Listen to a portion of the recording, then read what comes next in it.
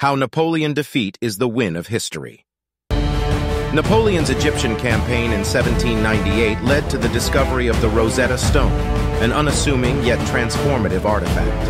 This stone, found in Rosetta, bore inscriptions in 3 scripts: ancient Greek, Demotic, and Egyptian hieroglyphs. Although Napoleon's military ambitions faltered, the Rosetta Stone ignited a fervent pursuit among linguists, historians, and code-breakers to decipher the enigmatic hieroglyphs. This linguistic treasure hunt opened a doorway to the mysteries of ancient Egypt, captivating curious minds for generations and turning the stone into a symbol of unlocking